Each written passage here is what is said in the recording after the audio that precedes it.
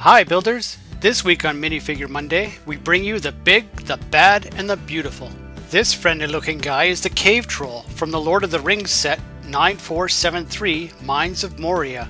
He's able to move his arms and rotate his hands and even carry some objects. In the Lord of the Rings books, the cave trolls are described as having dark green scaly skin, but this cave troll is the movie version, which has a more pleasing shade of blue and spots. If you were Hobbit-sized, this is the view you would get looking up at this monster. Start running now! Our next troll is from the Harry Potter set 4712, Troll on the Loose. He is certainly one of the best dressed trolls in our collection. This troll minifigure is only able to move one arm, and lucky for young Mr. Potter here, the troll seems to be missing part of his club. The piece is probably in one of our mocks. This is our last creature, the rock monster from the Rock Raiders set 4990, released in 1999.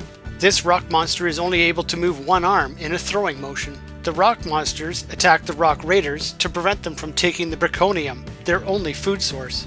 So if you ever find yourself on Planet U, remember to give the rock monsters all the space they need. Thanks for watching Minifigure Monday, subscribe to our channel, and remember to shop at our Bricklink store. The link is in the description below.